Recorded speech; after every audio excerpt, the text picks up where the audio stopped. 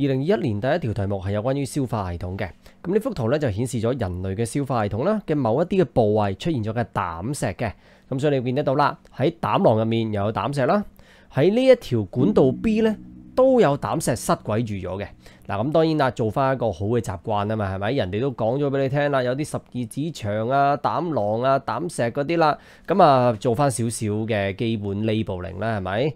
咁啊綠色呢條管咧就落嚟嘅咧就係個膽管啦，去到藍色呢個咧其實就係個胰臟嘅胰管嚟嘅。咁當然因為個胰管咧係喺入面噶嘛，咁所以我就係俾個箭嘴你哋睇啦。咁所以呢個管道 B 咧就係膽管同埋胰管嘅共同通道嚟嘅。Part A 咧正正就問你 structure A 啦，其實問唔問咧我都會建議你寫翻低嘅，因為題目咧一定會問你嘅。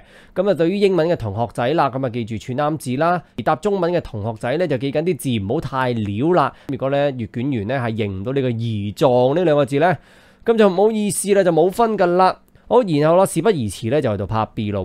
咁啊，參考翻啦喺管道 B 所釋出嘅分泌物嘅兩種成分，嗱係個分泌物入面嘅兩種成分啊嚇。解釋翻呢一幅圖咧所示嘅情況，即係話啦，有啲膽石塞鬼咗呢個管道 B 呢個共同管道，究竟啦係點樣導致到脂肪嘅消化速率下降呢？嗱，好明顯嘅因果題嚟嘅。呢個題目咧就考翻我哋咧整個直線抽擊答題法啦。人哋個因就係話啦，喺個管道 B 塞住咗，個果咧就係脂肪嘅消化速率下降咗嘅。所以啦，整個思考鷹架咧，第一步咧你就要辨認翻喺個管道 B 嗱，作為胰管同埋膽管嘅共同管道啦，佢嘅分泌物同脂肪消化相關嘅成分究竟係啲乜嘢啦？喺膽管出嚟嘅就係膽汁，咁膽汁啦有咩嘅成分係同呢個脂肪消化有關係呢？就係膽鹽啦，分別咧就係膽鹽啦，同埋呢個氫碳酸化鈉，亦即係 sodium hydrogen carbonate 啦。而一個胰液入面又有啲乜嘢嘅成分係同呢個脂肪消化有關呢？就係胰液入面嘅脂肪酶啦。咁有咗呢個基本概念之後呢，我哋就會講咯，由於管道 B 係塞咗，導致到少咗嘅膽鹽啦，少咗嘅氫碳酸化鈉啦，少咗嘅脂肪酶啦，點樣影響咗脂肪嘅消化啦？我一擊破咯，少咗膽鹽咧，就會減少咗小腸入面脂肪嘅乳化啦，少咗脂肪酶嘅分泌咧，就會減少咗小腸入面脂肪嘅化學式消化啦，同埋少咗氫氧化酸鈉嘅分泌咧，就會導致到小腸入面嘅 pH 值就唔係消化脂肪嘅最適當嘅 pH 啦。答案就係咁直接啦。呢條題目啦，有啲咩嘅變化呢？下次啦，直接問下你咯。喂，膽汁咧究竟係邊個器官去分泌或者係製造㗎？咁其實咧已經係好好攞嚟 check concept 㗎啦。因為好多同學咧會當咗係個膽囊啊，咁但係實質啦，分泌膽汁嘅咧係個肝臟啊。咁多位，好，又嚟到一點出發啦。今次嘅題目咧就由膽石開始嘅，考大家嘅當然係睇病學 bio 啦，亦都係一條好典型嘅因果題啦。膽石塞住咗嗰個管道 B，就導致到咧脂肪消化速率下降啦。然後啦就考我哋兩樣嘢咯，膽汁同埋胰液啦。呢兩個消化液咧都同脂肪消化係有關係嘅。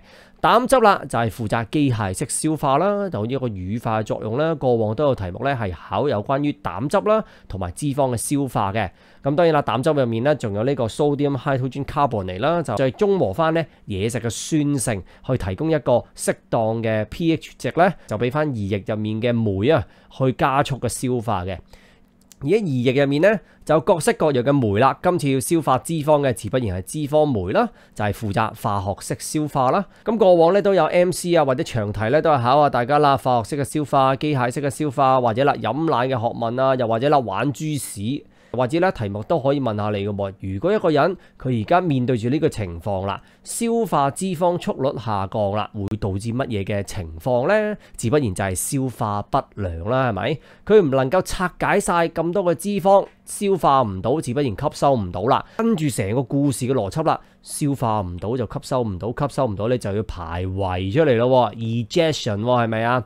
咁 ejection 嘅話啦，咁就會導致你腹瀉啦，因為你嗰啲屎咧係會非常之油舐舐啊。咁油舐舐嘅屎即係屙爛屎啦。咁腹瀉嘅情況咧，你就會面對啦過量流失水分同埋礦物質咯。咁你會俾啲咩建議呢個人呢？飲水好啊，定係飲補抗力好呢？所以呢條題目咧其實好好啊，佢唔係考你去背翻咩膽汁啊或者胰液咧每一個成分嘅功能啊，而係話俾你聽，堵塞咗呢一條管道係會對脂肪消化過程嘅影響啊。所以記緊翻啦，直線抽擊答題法啦，咁多位。2021 question 1 is about the human digestion system. This diagram shows the presence of gallstone in some parts of the human digestive system. So you can see that the gallbladder with the gallstone, the duodenum and the gallstone block the 1、2、3、4, and you can see there is a gallstone in the duct B. I always remind you all, once you see a diagram with the labels, remember the good practice. Do the labeling first. And see the bile duct and the pancreatic duct. And then for the duct B, actually is the common passage of the bile duct and pancreatic duct. This duct B is blocked by the gallstone. So you can see that how important is the good practice labeling. No matter the question asks you or not, I also recommend you to do the labeling first. Structure A is the pancreas, so beware of the spelling. And for part B, with reference to the two components of the secretion we released from duct B, this common passage of the bile duct and the pancreatic duct, explain how the conditions shown in this diagram, that means the blockage in the duct B, would lead to a decrease in the rate of the fat digestion. So this question, you can see that is a very clear cause and effect question.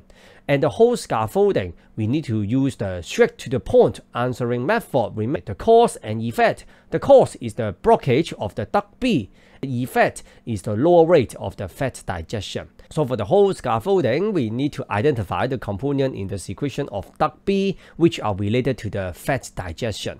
So in the bile juice, the related component are the bile salt and the sodium hydrogen carbonate. Component related to the fat digestion in the pancreatic juice is the pancreatic lipase. Remember, the question is talking about how the condition would lead to a decrease in the rate of fat digestion, so you need to talk about the condition. The condition not only talking about the blockage of the common passage, but also the bile juice and the pancreatic juice, they cannot be released to the duodenum.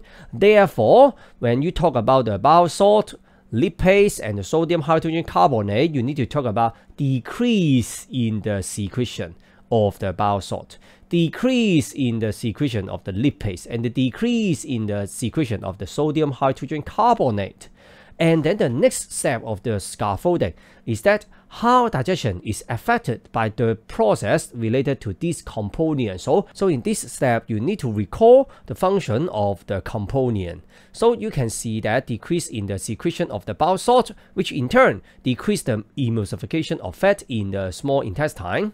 Decrease in the secretion of the lipase, which in turn decrease the chemical digestion of the fat in the small intestine. That means the lipase will not be broken down into glycerol and the fatty acids. And the decrease in the secretion of the sodium hydrogen carbonate, such that the pH in the small intestine, in the duodenum, in the ileum, is no longer optimum for digestion of the fat. So you can see that in this question, it does not ask you to recall the functions of the all components of the bile juice and the pancreatic juice. You need to select the correct related component for the fat digestion. The possible question variation, it can ask you that the very basic question, bile juice is secreted or produced by which organ? This question, some of the students, they always misunderstand that the bile juice is secreted by the gallbladder. No. The bile juice is secreted by the liver. Talk about the curriculum mapping. This question starts from the gallstone, and surely it's talking about the disease approach with the cause and the effect.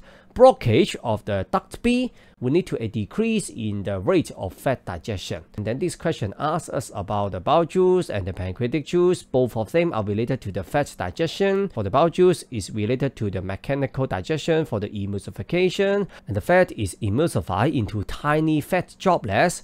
And for the pancreatic juice, is responsible for the chemical digestion. Surely it's talking about the lipase. So you can see that in the past, no matter MC or long question, there are questions about the chemical digestion, mechanical digestion, even directly talking about the digestion of the lipase, or even the food test related to the digestion. So you can also watch the video for the revision. So for the fat digestion, if we would like to continue the story, surely we can talk about that. Now, and for this question, remember the main theme is the disease approach. So maybe next time it can ask you that any consequence of the incomplete fat digestion. So because the fats they are not digested completely, therefore they may not be absorbed by our body. Therefore, there will be a poor absorption, so the person suffering from this disease will not uptake sufficient amount of energy. And apart from the poor absorption, any other consequence, incomplete digestion, it means that you cannot absorb it. That's why the undigested food, the fat, will be ejected in your feces. Therefore, the person will be suffering from diarrhea, and then they will suffering from a loss of the water and minerals. So at that moment, what do you suggest them to drink? Pure water or Pocari, some mineral waters?